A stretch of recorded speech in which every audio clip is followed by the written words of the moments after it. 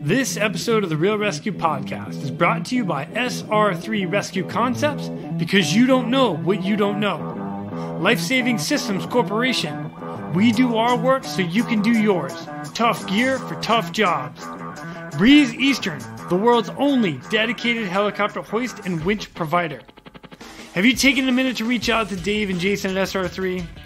Or what about Mario over at LSC? Or maybe Jimmy at Breeze Eastern?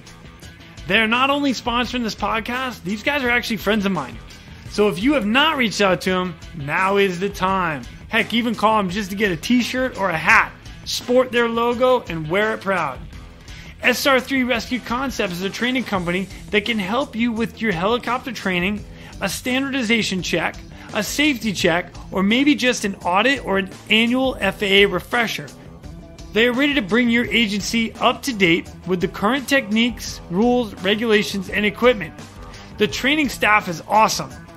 With certified flight instructor pilots and experienced crew members, which I am happy to say that I am a part of, they offer training in rescue, medical, tactical, firefighting, ground operation, and night vision goggle use.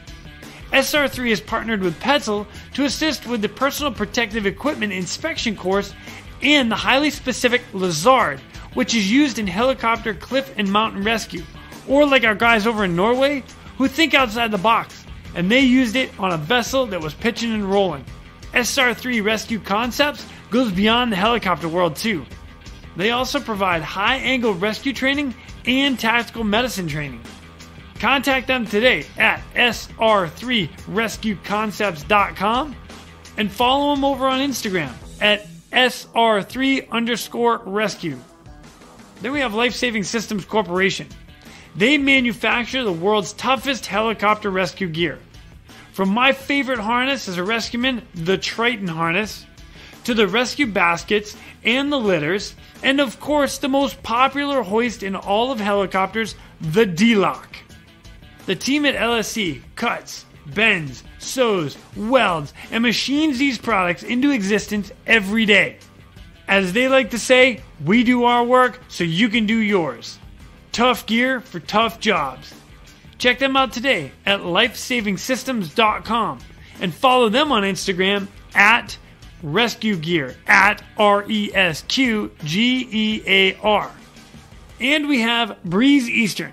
Since the very first helicopter rescue in November 1945, Breeze Eastern has designed and manufactured superior rescue hoist solutions.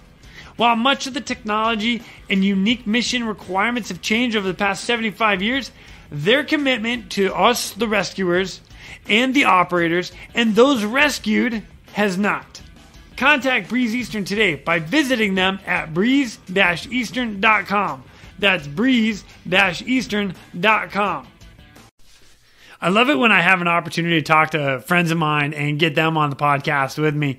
The fun part about this next guest is the fact that, you know, when he comes on, he's like, man, I don't really have anything to tell you. I don't have any big cases or anything. And I laugh at that statement because I hear that a lot. And the fact of the matter is, every one of us are out there doing the job to go save somebody's life. Just because it seems like this benign, simple little hoist, you know, a simple rescue, doesn't mean it doesn't come with its own challenges. You don't have to have the big waves. You don't have to have the dark and stormy. The fact of the matter is you're going out, hoisting out of a perfectly good aircraft, and going to save somebody's life. It's freaking fantastic is what it is. So these guys, if you look at a map and you look at Sacramento, California, it's in basically the very middle of the state.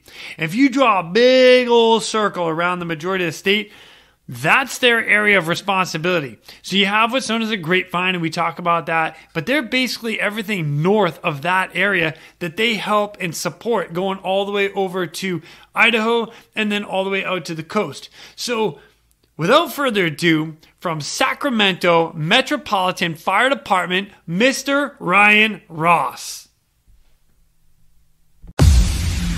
My name is Jason Quinn.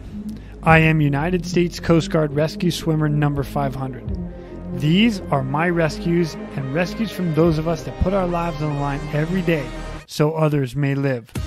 This is the Real ResQ Podcast.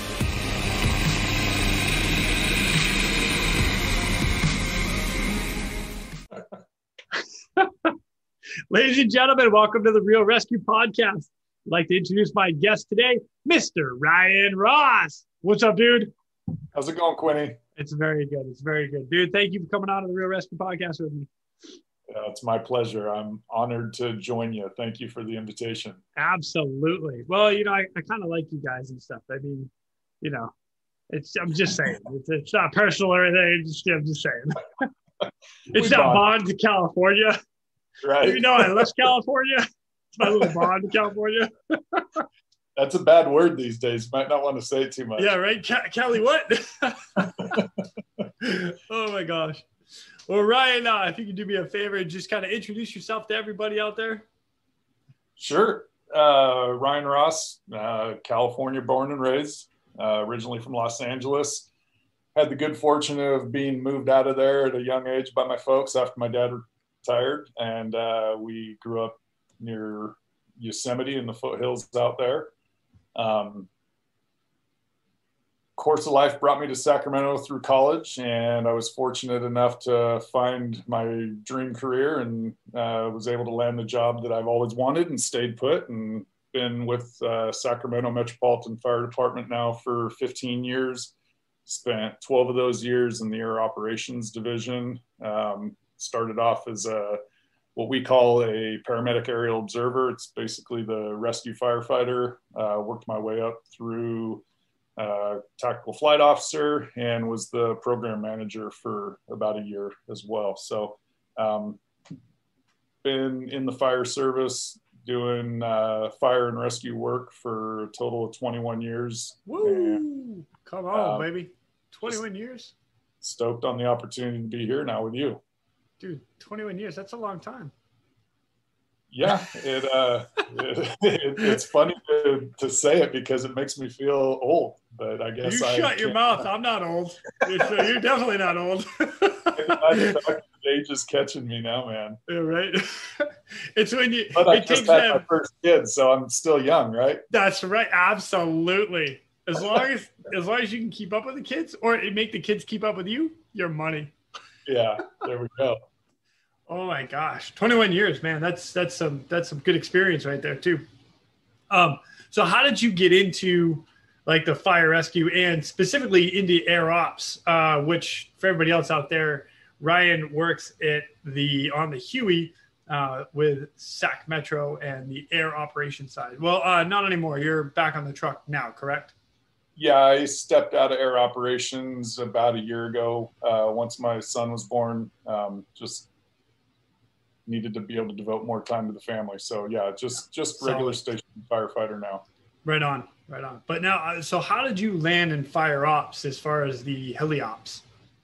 Well, the interest started back when I was in college. I was working for the Forest Service and Park Service in the wildland fire arena. And nice. I was always on hand crews, and so I was never assigned to an aviation unit, but we always utilized helicopters to get flown into where we were going to go do our work. So got the exposure and kind of got the bug started back then. And when I graduated college and started looking for departments that I wanted to spend my career at, Metro Fire was top on my radar. For one, I lived in Sacramento going to school there, and they had one of the only aviation programs, in fact, the only aviation program north of the Grapevine in California. And so at the time I got hired with the department, you had to be a captain in order to be qualified to work air operations. So I assumed it was going to be 10 years down the road before I was able to get a spot in the program. But a year and a half into my career, we hired a new chief pilot who, one of his stipulations, he wanted to revamp the entire program. And nice. Included in that, he opened it up to the rank of firefighter to be a qualified crew member. So put in my application, and stroke of luck, grace of God, all the above, I was able to get interview well and got selected. So I was fresh off probation and starting a new role in air operations. And that's basically how it all began. Man, that's awesome. So you got into the aviation side relatively early in your career. Relatively, yeah, for sure. Cool, man. That's great. Good for you. So just to give everybody else a heads up out there, as far as what you guys do, because you guys actually provide an interesting role. So all the captains that were on the aircraft, you guys are also like forward observers. So you're sitting up in the forward left seat to be watching fire and directing guys on the ground to which way to go. And is that accurate? It is, yeah. We have what's called the tactical flight officer position, and the way the program is structured, it's kind of reserved essentially for a captain level employee. And the reason for that is, yeah, you're in the front seat, you're running the radios, you're providing intel to the command officer on the ground, you're making tactical suggestions. We're not, we still work for whoever the battalion chief is that's running the incident, but we've got such a unique perspective on the fire that we make a lot of tactical suggestions to them, and they oftentimes will take our advice. Just because of the nature of the work that we're doing and some of the task level requirements that it ensues, it's basically been reserved to captains. There have been a few of us that were grandfathered in from previous administrations that were able to run that role prior to the rank of captain. But yeah, that's kind of what it entails. The pilot obviously has authority over the aircraft. Yeah. We make the suggestions on the tactics we'd like to employ, and generally the pilots are able to do that without any questions, but sometimes they'll make suggestions, based on dynamics of the flight environment that we're not perceiving, and we all coordinate and work together. That's that whole program. Though there are ranks assigned to the individuals in it, we pride ourselves in the fact that we're not rank driven. We're very much good for you guys. Crew resource management. That's our main focus, is getting everybody back on the ground safely at the end of the mission. Dude, that's awesome. Another thing that you guys do as tactical flight officers, you guys are also hoist operators. We are, thanks to you. Yeah, hey. But which is interesting to me, because if I remember correctly, and I don't know if the program is still the way it is now, but the tactical flight officers were the guys that were hoisting, and then your other firefighter, paramedic guys would come on. And mind you, everybody that's a firefighter there in Sac-Metro is also a paramedic, so everybody's qualified. Right. But your firefighter is the guy that's on the hook, so he's your rescue man, per se. Correct. And he's the guy going down. So your tactical flight officer is always in the aircraft, either spotting fires, and then if you get a land and he changes rules and he jumps in the back, now he's a hoist operator, and he just grabs one of the firefighter guys, and now they're the rescueman on the end of the hook. Correct. Yeah. Yep. And when I tell you to watch you guys bring down all of your gear is just awesome to me. So, and to throw a major bone, when we came out there and we were doing some training, myself and Pat Barber, we're throwing scenarios at you guys on the last day thinking, okay, we got to make this a little hard for these guys because they're too good. And it was, we had a great time. I loved it.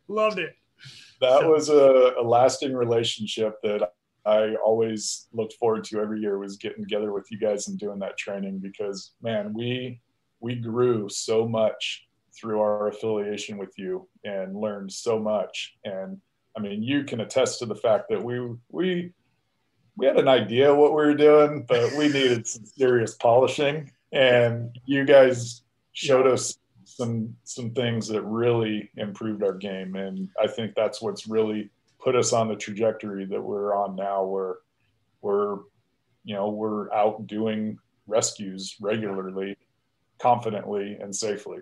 Yeah, which is awesome. And actually, I'd love to get into that right now. So if you could tell me your very first rescue that you remember, you know what? We just said this a minute ago, but I'm going to say it again. Pulling a cat out of a tree, that might count. I'm just saying, fireman. Well, I'm going to focus on the helicopter Oh, okay. That's probably a good idea. That's love right there. I just want you to know I'm giving you love. The very first one I was involved in, time-wise, I don't remember exactly when it was, but I can tell you the crew. It was Chuck Smith, who you are very familiar with. Yep. Big old teddy bear. He's been flying Hueys for over 50 years, started at 18 in Vietnam, and still going strong. So he was our pilot. TJ Loris was our rescuer. And then I was the flight officer.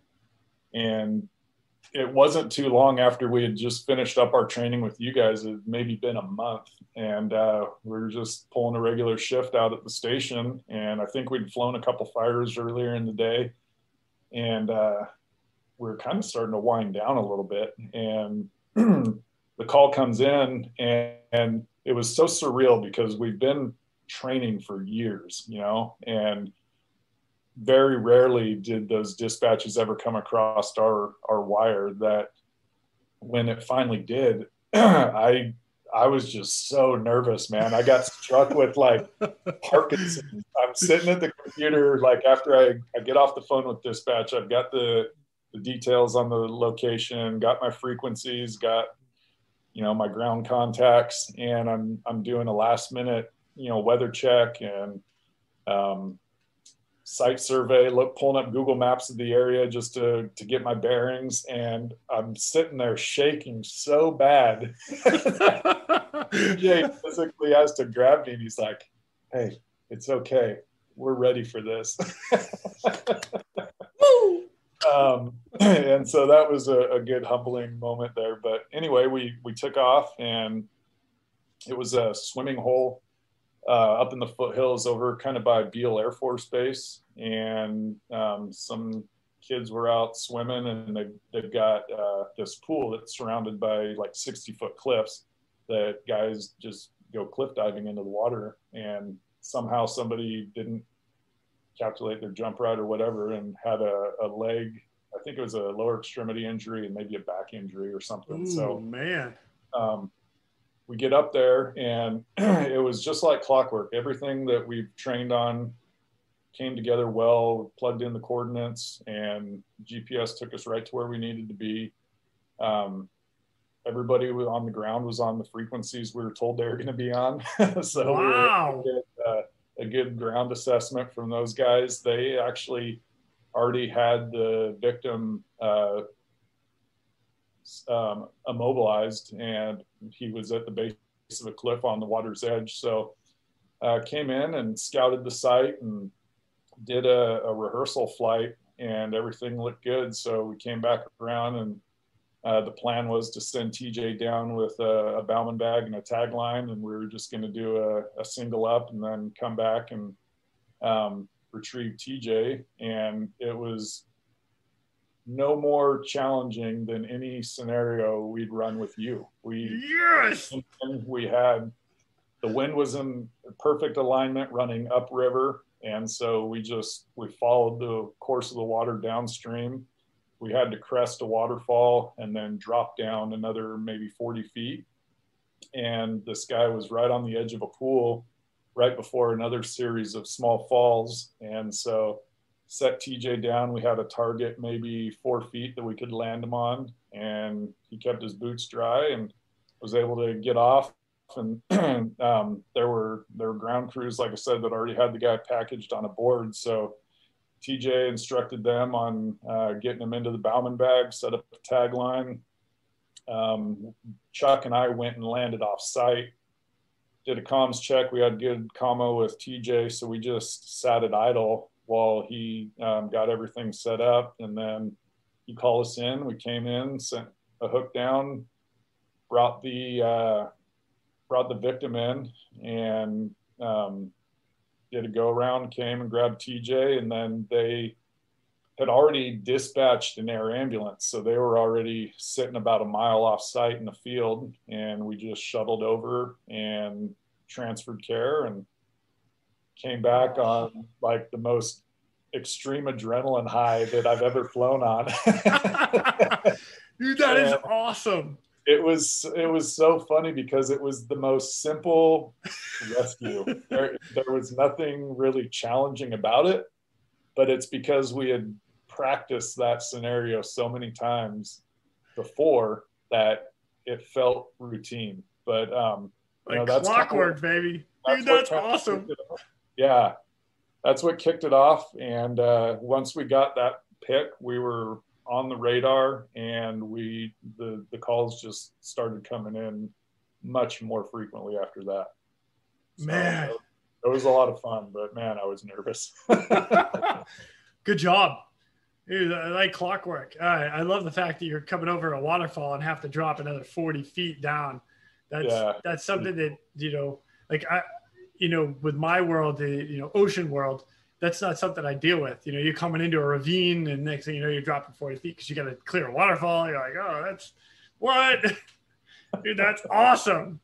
Nice. Yeah, it was pretty sick. Well done. Wow. Oh, dude, I love it. All right, so now I'm going to move forward, because if you Google, Metro Flight Air Ops, there's a couple things that pop up, and you guys have a Twitter page, and you guys have, all these little different stories and stuff. But, you and I actually were just talking a little bit about, a kayaker that got like a separated shoulder in the middle of a river. Right. And you were not on that one specifically, but if you can touch on that just a little bit, and then I'm going to ask some of your hairy ones that you might have been on. I'd love to hear them. Sure. Yeah, that one was a really interesting case. It turns out that there's a production company, Teton Research. They make all kinds of outdoor films for, backcountry skiing, snowboarding, kayaking, mountain biking, anything outdoor related sport-wise. They're in the industry. And apparently there was a group of kayakers that were making their rounds around the country, hitting up some of the more iconic rivers to do some runs in their kayaks, and they're filming this thing as a documentary essentially. And while they were in the Tahoe area, they were making a run down a pretty notorious section of river that's just very isolated. It's narrow, it's got a lot of waterfalls, and the only access is either several hours of hiking or helicopter. And wow. The unfortunate part of their journey is that one of their cameramen going through one of the chutes ended up separating his shoulder.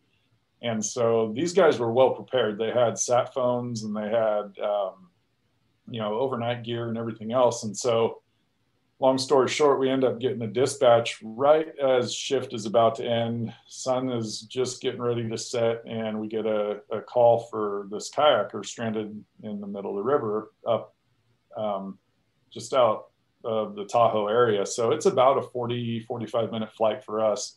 So we get the coordinates, we get the commo, and we start doing our flight planning. And it was apparent to us that our on-scene time was going to be limited by our fuel. And so we started working on a plan on how we were going to get fuel. And Truckee Airport isn't too far from where this guy was located. So we knew that they have a fuel stop. So that was kind of our plan A. So anyway, we get up there, and by the time we get to the site, sun's already set. We already planned for it to be a NVG operation. So everyone's already got goggles on. And we start looking for these landmarks that we were told to be on the lookout for. And sure enough, man, clear as day, here's this footbridge that crosses the river that we were told was a potential landmark. And then near that footbridge, there's probably 20 kayaks and 20 kayakers on the shore. And it was obvious that they'd pulled off the water and they were setting up camp. And so we thought that's got to be our target, because there's not many people that run this river. And to find a group that big, they've got to be a part of that. So we set up a rehearsal, we make a pass, and find a good spot to set TJ. Again, it was TJ on this one with me. This time we had Brian Combs as our pilot. And we do an insertion and get TJ on the deck. And you know TJ. He's Totally. a character. As soon as he gets on the deck, these 20 kayakers start congregating around him. And he opens his arms. He's all, "Bring me your sick and injured." And they're like, "Wrong group, bro." So apparently there were more than just this one group of kayakers on the water, and we picked the wrong one. So TJ tells us, "Hey, this is no joy." So we come back around, pick him up, and so the search begins again. And we're patrolling the river for probably another 20 minutes, and I keep getting these like flickers of light way down in this hole, and I'm thinking, there's no way that's them. But we focus some more attention, and it's the only other logical option on where somebody could be. And you're in the middle of the wilderness, and to see flickers of light like that is obviously not natural. So we pretty much identified, okay, that's got to be our target. But now we're getting close to bingo fuel. So yep. We end up heading up to Truckee and fueling up. And by the time we came back, it was a bad night to try to do an NVG operation. There was no moonlight. There was very little star light at that point, and we were deep in a ravine. And so it was as dark can be. So you can pick out, really pixelated trees, but you've got no real features on the land to be able to identify.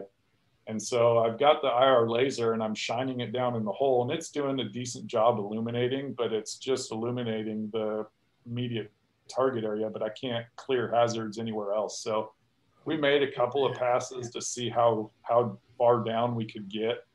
And we were probably still 400 feet above these guys, and we were getting past our comfort level. So we decided, you know what, we've got their position marked. Let's go back, send a crew up in the morning, which is what we did. We got back to base, I think around 3 a.m. I called Bryce, who was going to be the flight officer on duty the next day, and told him, "Hey man, we had this mission. We're unsuccessful on the rescue, but we know where they're at. As soon as you can get these guys geared up, let's get back up there and do it." And so, he's a bulldog. As soon as he heard that, I don't think he went back to bed. He was no way. Not Bryce.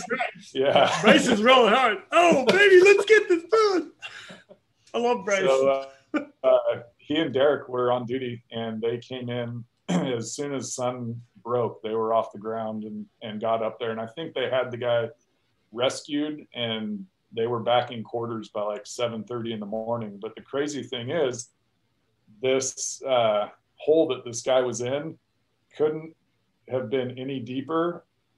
If it was, they wouldn't have been able to rescue him, because we've got 250-foot cable on our hoist, 241 feet of usable cable, and they had 235 feet paid out to get Derek on the ground, get him packaged, and get him up. But the kind of cool thing about this is this was one of their cameramen for this documentary. And so this whole rescue got captured, and clips of it ended up in their video for this. Yes. Oh, that is awesome. Yeah. It was pretty wild. If you got to save a guy, you might as well save the camera guy.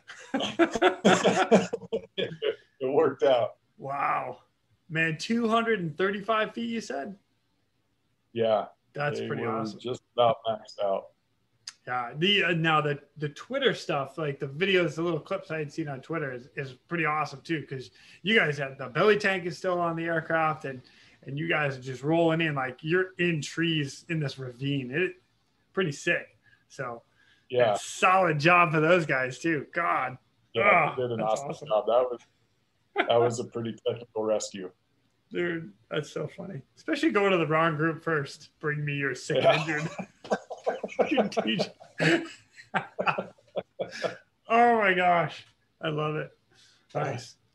All right. So now I want to move on a little bit further to some of your I'll take one or I'll take two, whatever you want to give me. Some of the very memorable cases, the ones that really stand out to you, and you can go into lessons learned from some of them.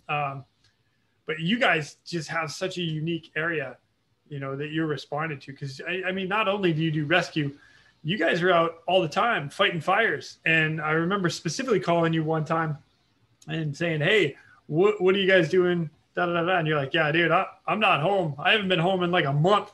I'm out in such and such area." I think you were up north of Napa fighting that big fire up there. And you've been out there forever. And from my aspect, because I was living in California at the time, 101 was closed. I-5 was almost closed. You had all the side roads closed. Route 20 was closed. And it was all because of that fire. So yeah, the Mendocino complex at the time, it was the largest fire in the state's history. And that record has since been smashed. But yeah, we were doing standbys, basically rescue standbys. We were Kern County in Southern California. Once you get into Southern California, every fire department has an aviation program. And everybody has a hoist. And they're all busy. Well, totally. To part of the grapevine, it's us. And so Kern County. So for everybody out there, real quick, the grapevine, as we call it in California, basically there's a mountain pass. So when you get north of LA, you hit this mountain pass called the Grapevine. And then just north of that, you get into Bakersfield and then farmland going right up the coast, or going right up the central bit of California. Right. And then on the west coast, or right to the coast, you have a little mountain pass there that goes up into San Francisco and then runs all the way up. So again, Grapevine is just north of LA, basically. And then you have Northern California from there. Pretty much, yeah. And Kern County covers the Grapevine, and they go as far north as Bakersfield, and they set the precedence. They paved the road that we followed. Nice. As far as getting these rescue standby contracts with the state and the feds, and so they were doing it for years before we were able to get the contracts inked and get this kind of work ourselves. And so, yeah, that's what we would end up doing was, a big fire would break out, and as a force protection for the firefighters, they wanted a rescue helicopter on standby.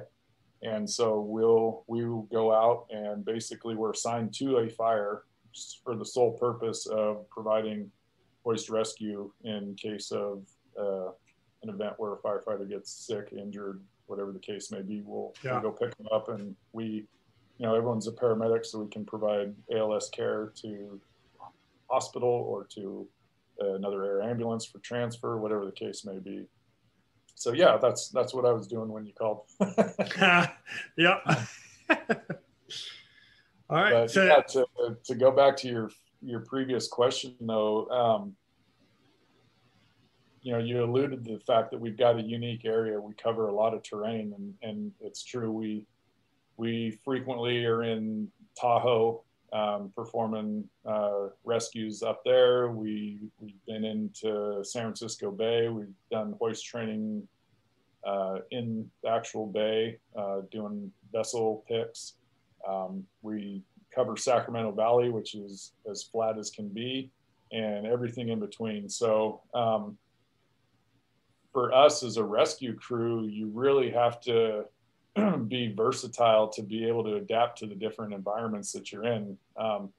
And the good fortune for us is we've got, everybody probably says this about their program, but we've got the best pilots. All of our guys were career Army pilots, and they're studs. They've been through mountain flying courses. They know the Huey and how to manage its power. And, that paid off big time. For one of our cases it was up in the Desolation Wilderness in Tahoe. And I think the elevation of the rescue, it was a guy was out on the Rubicon Trail and got bucked off his quad and had a femur fracture. And I think he was at like 9,600 feet is where his accident occurred. And so we headed up there, and we were able to make the rescue in our initial plan because of where he was and the terrain that it offered us. It was pretty wide open, so it wasn't very technical at all. It was going to be a pretty simple rescue. So our plan initially was to just send the rescuer down and then do a 2-up, bring him in, and off we would go. But we quickly learned that we were running out of right pedal in that tail rotor. So holy cow, we were on, we were maxing out our ability at that altitude to bring on too much more weight. So sent Bryce down. The plan, like I said, initially he was just going to package them as a double up and they were going to come in. But as we were setting Bryce out, we realized, okay, the winds weren't as favorable as we thought. They were a little more sporadic than steady.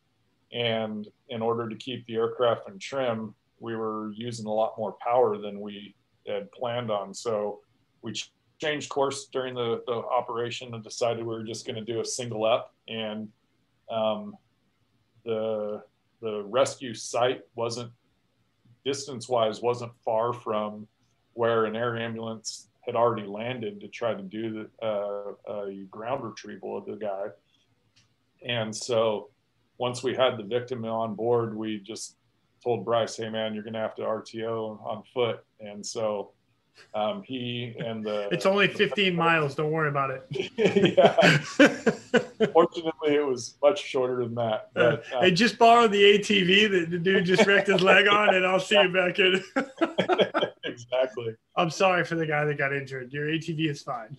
Yeah. Well, here's the crazy thing on that story. So we're maybe 100 miles from Sacramento. Flight time was maybe 35, 40 minutes. And so that's an area that a lot of guys from work recreate routinely. And we land, and once Bryce and the flight crew from the air ambulance get back up to where we landed, we start transferring this guy over, and his brother that he had been riding quads with walks up to the helicopter, and it's a guy that I work with. Oh, no way. Together. Yeah. And so he and I had gone through the academy together. So we've got a great personal relationship, and I see him and here we are in the middle of the wilderness. And I'm just like, what in the world are you doing? And he's like, oh, that's my brother.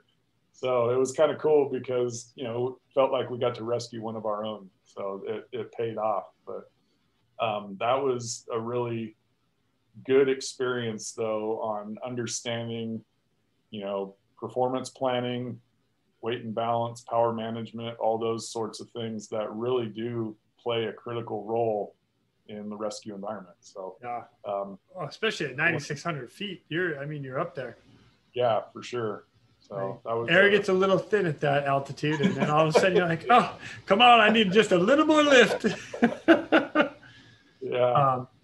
You know what? So there's two things that I want to touch on with that, because that's awesome.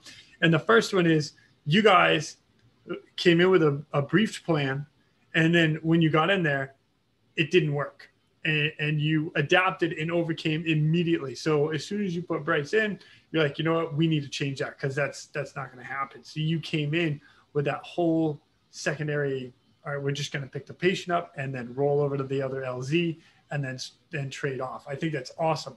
The other thing that's amazing about that is the fact that you guys, like you said, everybody's paramedic. So you have a paramedic on the ground that's treating the patient, loading the patient, or packaging the patient, and then boom, you hoist him. Even though it's a patient coming up alone, Bryce can kick all the medical gear with him. Boom, you get in the aircraft. Now you can treat him. Now you're just taking over his job. That is awesome. Yeah, it makes for good continuity of care. It really opens up our options on how we can affect a rescue and still provide the top level service to that patient. So yeah, it's a unique facet for us, and it's proven successful so far.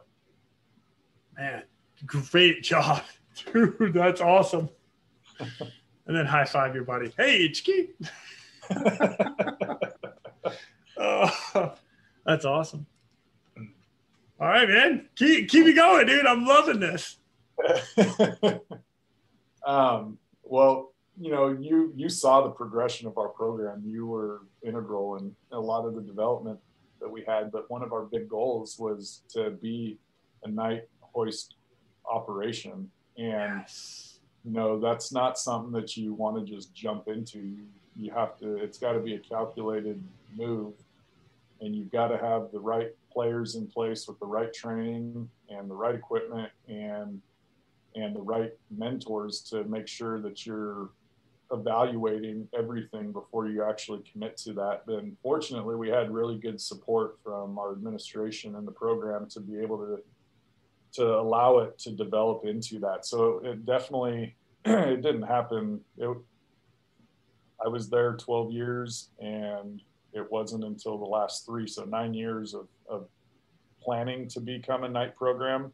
Nice. And 3 years of execution, in which it still is operating as a 24-hour system now. But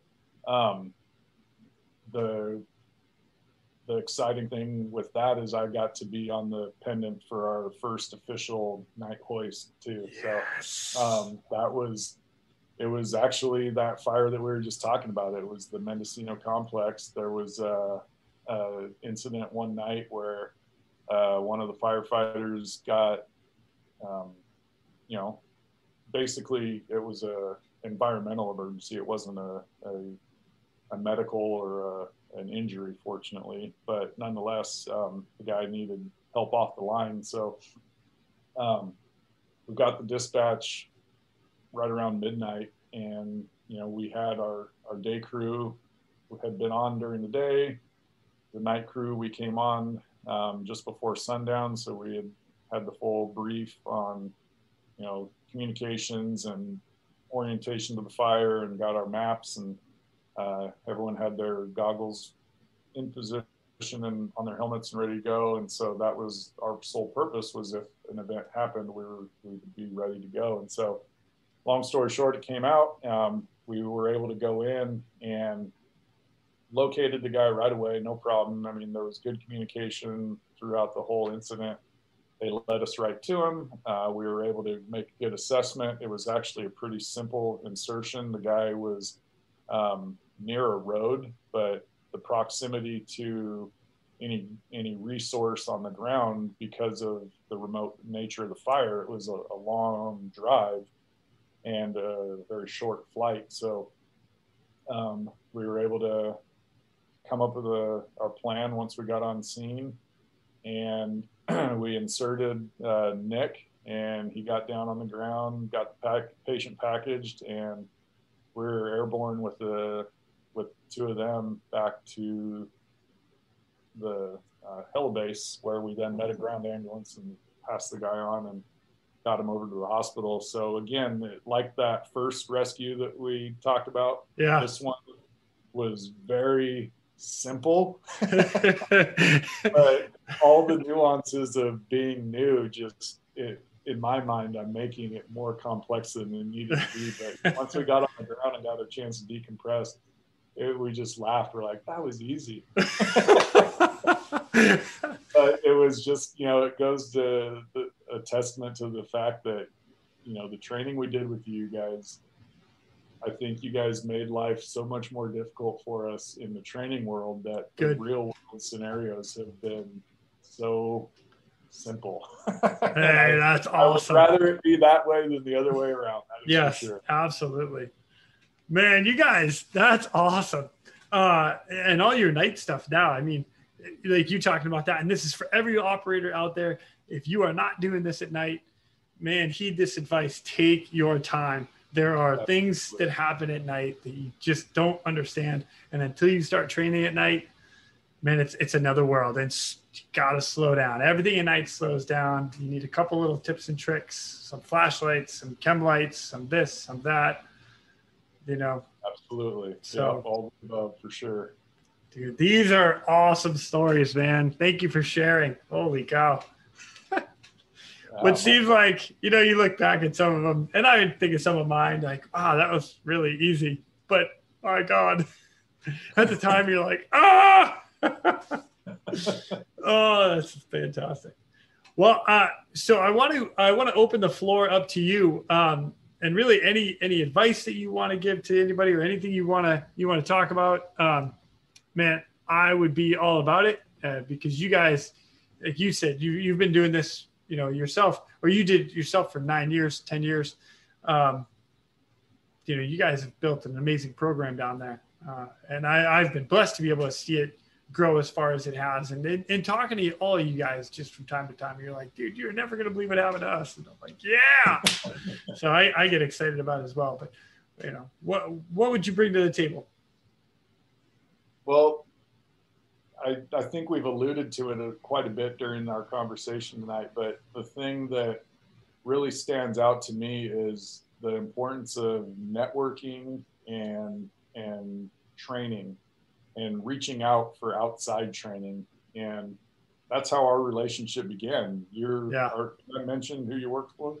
Yeah. So back then I came down with Priority One Air Rescue, great training company. They have some amazing instructors over there. I am no longer with them, but yeah, a great company.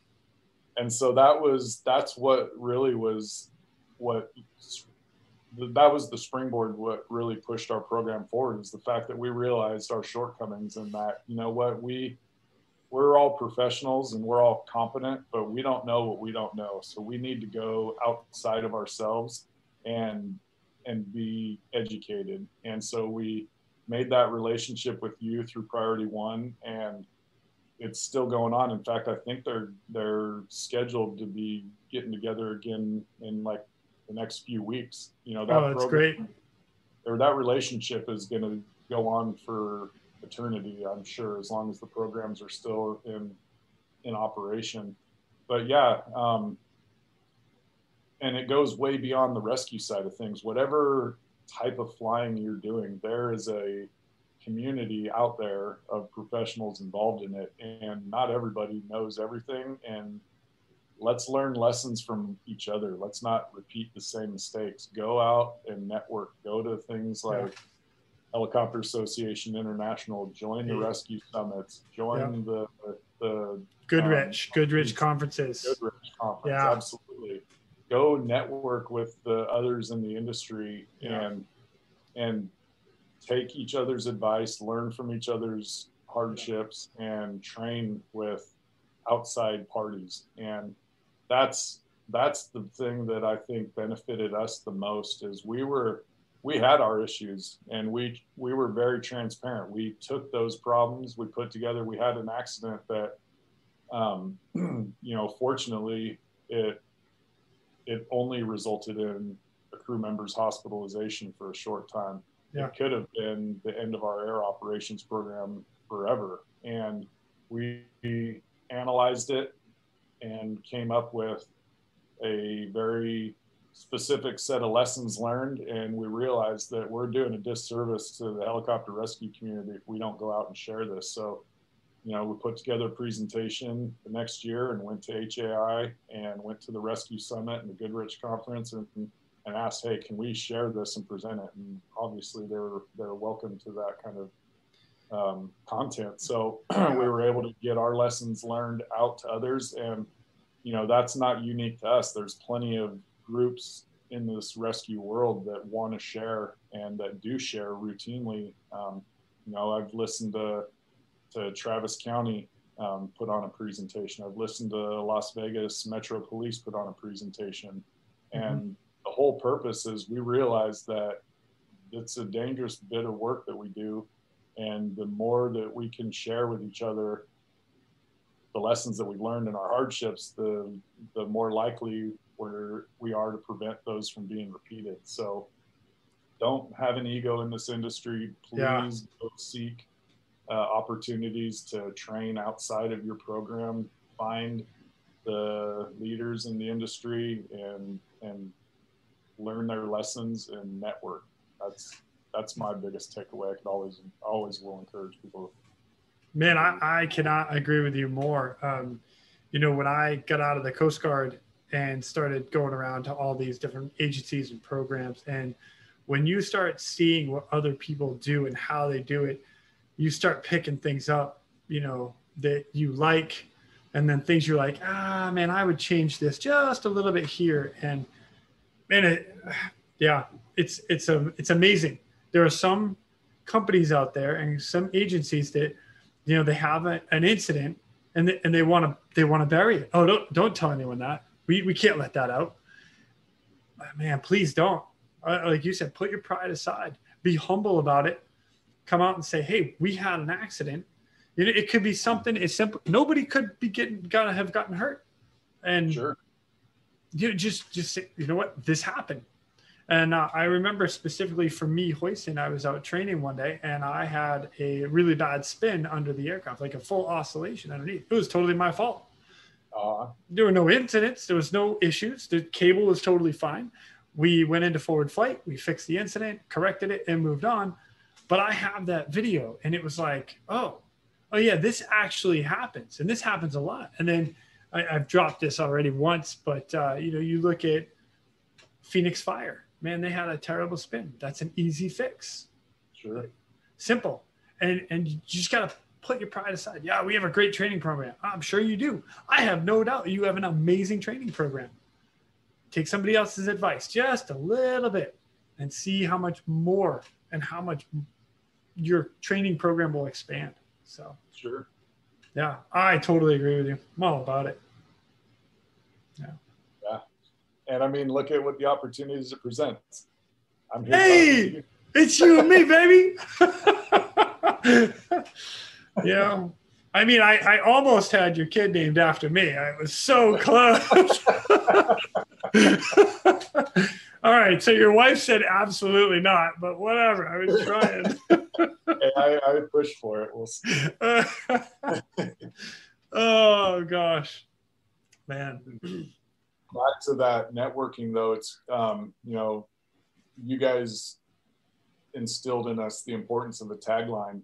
And I can attest to the truth in that and the validity for it. But the other side of that, too, Airs Vermont, they present regularly at this conference that we attend. And they're in a completely different environment, but they use forward flight to accomplish the same thing. Agreed. And so our program, after I left, I still keep in close tabs with the guys and keep up with their training and whatnot. And they've been implementing that as well so that they have the option now, if they're in a area where a tagline is impractical or potentially dangerous because of the coverage around where they're doing their pick, they're working where they instigate or they initiate forward flight to provide that same stability. So, yeah. There's always something to be learned out there, and don't be afraid to try it and try it in the training environment before you need to use it. Yeah, totally. Absolutely. I'm going to piggyback off that one too, because I really like that. You've taken another option. You've given yourself another option. That's a lot of where people get in their world, or they confine themselves to, we can only do it this way. No. That's the first mistake. Open yourself up and have options to do. An option, as simple as it sounds, your static discharge cable. You don't have to use it every time, but if you know there's a thunderstorm within 10 miles, maybe you want it on the end of the hook. Let it ground out and boom. If it's clear blue 22, hey, grab that hook. Don't be a whip. Get a little zap on it. No, but I mean, in all reality, if that's something that you want as a rescuer, because you've been zapped before and you're a little nervous about it, put a discharge cable on it. Doesn't hurt anything. For sure. It's that simple option, and I know that we're talking, flight ops versus, forward airspeed versus a little static, but it's an option. I like options. Absolutely. You always want more tools in your toolbox. Totally. As long as you know how to use them. Make sure you know how to use them. Good Lord. Because then I'll have you on here and I'll be making fun of you. No, that's terrible. I would not. Oh, man. Well, Ryan, listen, I don't want to take too much more of your time. If you got anything else to say, any words of wisdom to pass on, anything else? I don't have anything worth listening to. Whatever. Man, everything you say is worth listening to. What are you talking about? You're in charge of stuff. No, I just want to, again, thank you for this opportunity. It's a humbling experience having you ask me to join you. So thank you. It's been fun, man. Yeah, totally. Well, and I thank you as well. And with that, ladies and gentlemen, we are out of here. Thank you for tuning in. We hope you enjoyed this episode of the Real ResQ podcast. Please take a minute and, like my daughters like to tell me, like and subscribe. Oh yeah. I'm pulling chocks and taking off. But before I go, if anyone out there has a rescue story that they would be willing to share, I would be humbled and honored to have you as a guest. Or if you have any questions about any of the rescues or anything else that we talk about here on this podcast, send me an email. therealresq@gmail.com. That's therealresq@gmail.com. You can also check us out on our Facebook and Instagram page at The Real ResQ. That's at therealresq. I also want to give a special thank you to all of you staying on the watch today. Always remember that when that SAR alarm goes off, those in distress are praying for a miracle. They are going to get you. Until next time, fly safe and swim hard.